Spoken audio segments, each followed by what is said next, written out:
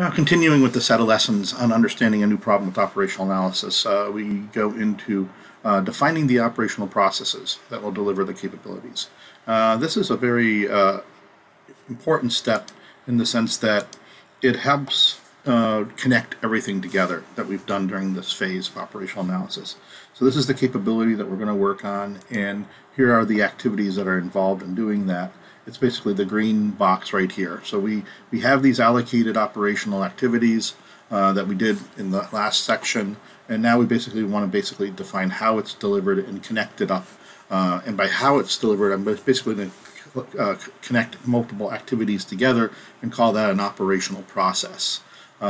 The objective is the operational process is made up of a set of activities that deliver the operational capability. For each operational capability, it is recommended that you create at least one operational process. Capturing the operational process will ensure that you think through how you're delivering the operational capability. So now I'm going to basically show you how that's done. So you do this in the same view that you did the operational activities in. So here's the activities that we created. And basically you can see them, they're connected here. There's some of these operational processes already created in the diagram, such as monitor operation, connect USB, they're there. So this is all you have to do to create these. The first one, I'm just going to select this flow, and you can select many flows if there happens to be a connection. You just hold down the mouse button and you can connect the shift button and the left mouse, and you can do more of them. So that's how you would do that. So I'm going to just select one here, and what this one's going to be is I want to basically name it the same as the capability that we defined for it. So I'm going to do a quick look to see what the capability is, and we can do that. And I can show you how we can open up multiple views. So here's the capabilities diagram. So I'm going to just take that diagram there, drag it over to this part of the screen. You can see that it's going to highlight where it's going to drop it.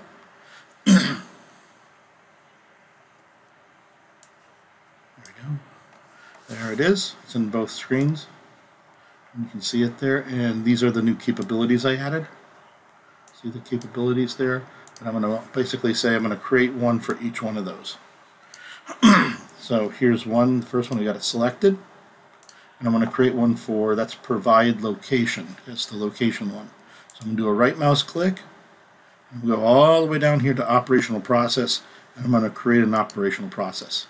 See there, it automatically creates it, it highlights it in bold, and then I can go and change the name. So I'm going to change the name to that as provide location.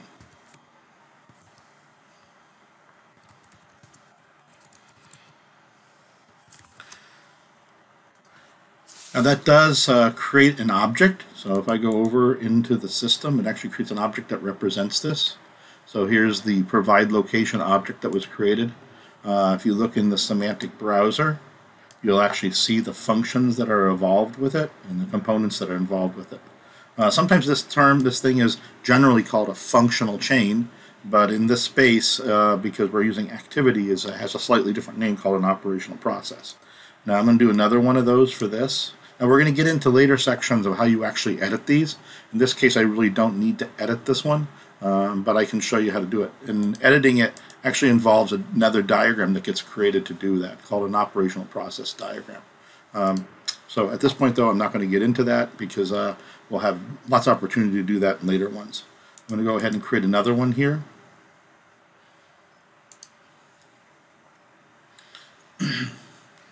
Notice it created another one. There it is, the gray box created this time for it.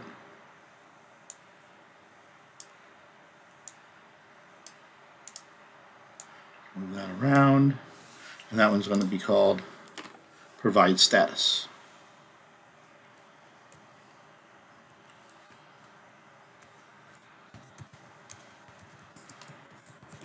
Now if you are using multiple monitors, you can drag this tab all the way to another monitor if you want to. It's very easy to do that. You can have multiple monitors at once. It's actually a great way of doing it.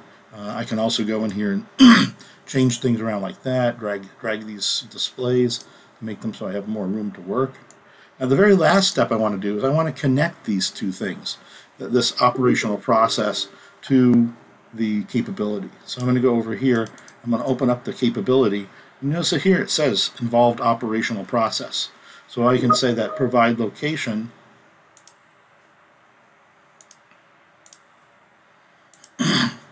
doing that. So now I've connected that. So if I sit then at that object there, I'll see that I have a connected operational process. And then I'll do this here. I'll do the same thing. And I'll show here that I can provide status. That one's connected. So now I have a fully connected model. So I actually can see that I have this object being connected to those things, and everything looks very clearly connected. Okay?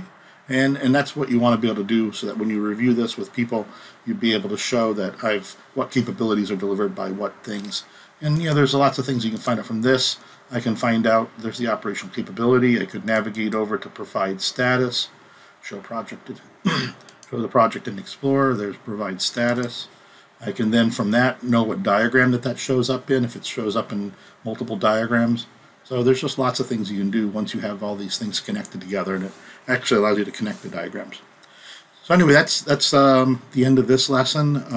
Thank you very much, and we'll talk again later.